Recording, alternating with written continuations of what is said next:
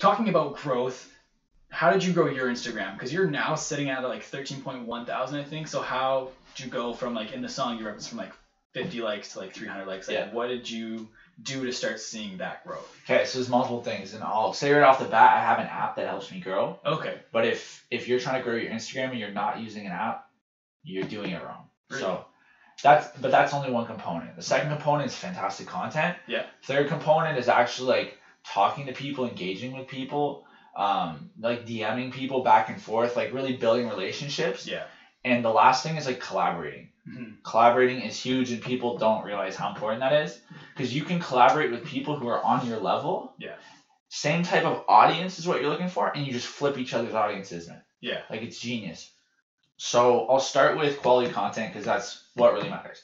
If your Instagram sucks, you're not going to get followers. People aren't going to care, right? So let me tell you how psycho I am when it comes to content. My Instagram, aside from a few vacation photos, my old Instagram, because I just deleted everything and revamped it. My old Instagram had 32 posts. Probably 3 of those were vacation photos. Yeah. Maybe a couple of those were show photos. But the other, like, say 25 photos were taken in 2 days. Okay. All 25 photos were taken in 2 days. Yeah. None of them had duplicate outfits. Yeah. So I'll literally find a photographer, say, hey, let's work for 4 hours, whatever. I come with a tub of like probably like 3 or 4 pairs of jeans. You don't need a lot of pants. Yeah. But bring like 12, 13, 14 different shirts. Yeah. And like 7, 8 jackets. Okay. Because jacket on is an outfit, and as soon as you take the jacket off, you just have the shirt. That's a whole new outfit. Mhm. And so we'll go park somewhere, and we'll go to this location. As soon as we get a good photo, I'm not looking for a fantastic photo. I just need a quality photo. I take the jacket off, we move. We take another photo. As soon as we get a good one, we move. We switch the shirt now. Okay. Switch the shoes. Yeah. So I'm trying to get a bulk content as fast as I can, so that I don't have to try to get photos every week. Yeah. So I'll do a photo shoot and I'll have 14 weeks of content. Because I post about once a week when I'm posting. Yeah. So quality content is the first thing. And just get a photographer. Just hit up a photographer. Either pay them or either say, look, I can offer you these connections. I can offer you this exposure. I know these people. I can, whatever. Like, people always forget it doesn't have to be money, right? Like, that's what I do all the time. I'm like, look, I have this value outside of monetary.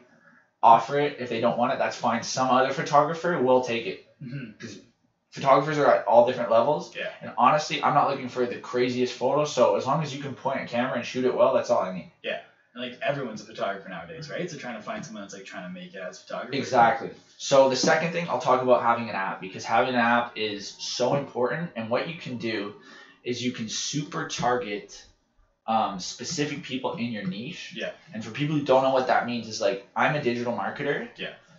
People who need my service specifically, like very specifically, are people in e-commerce. That's one area that I see that they need a digital marketer, because a lot of these e-commerce guys, they're very good at building stores, choosing products, working with suppliers, doing customer support, all that stuff. Yeah. When it comes to actually marketing online, they don't get it. Mm-hmm. So I was like, look, that's my opportunity. So what I'll do is I'll find huge e-commerce pages and I'll super target them through my app, and it will engage with the people who engage with the content on those pages. Okay. So essentially, like, thinking back, it's going to engage with people who are interested in e-commerce. Yeah.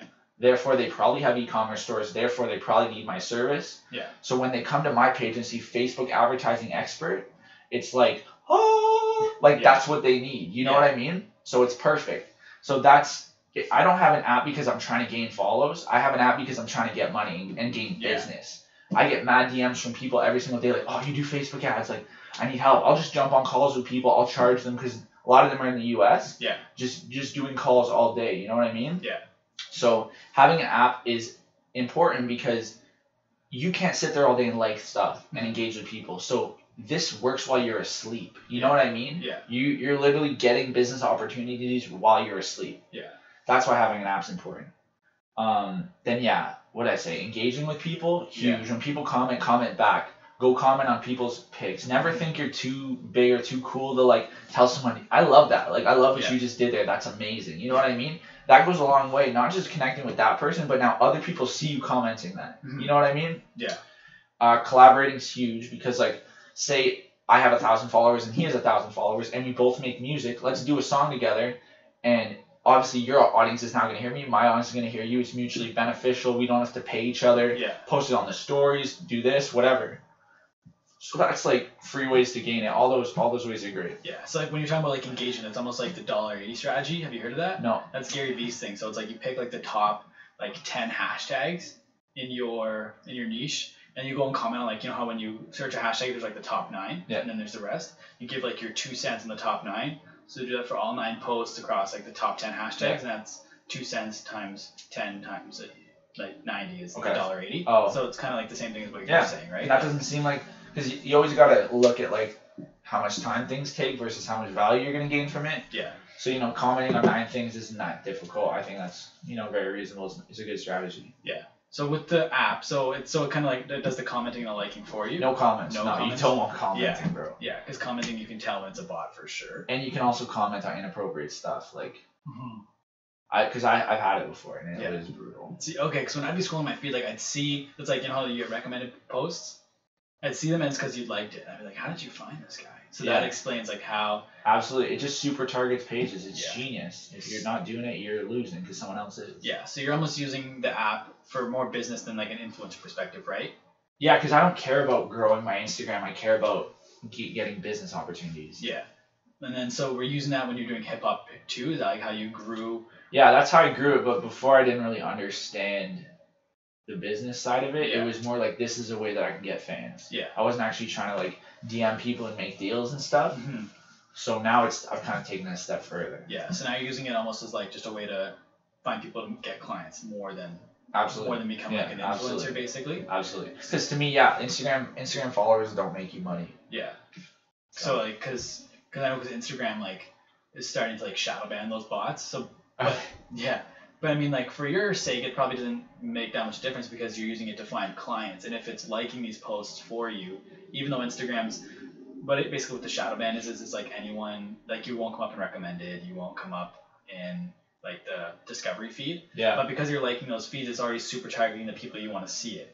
Yeah. So it probably works for your business perspective. The thing is once you get to a certain number of followers, when you post a photo, you're pretty much guaranteed to come up in the top 9 posts of that hashtag. Yeah. So when I post like digital marketing, I'm always top 9. Any hashtag there, I'm pretty much always top 9 for at least 12 hours. Yeah.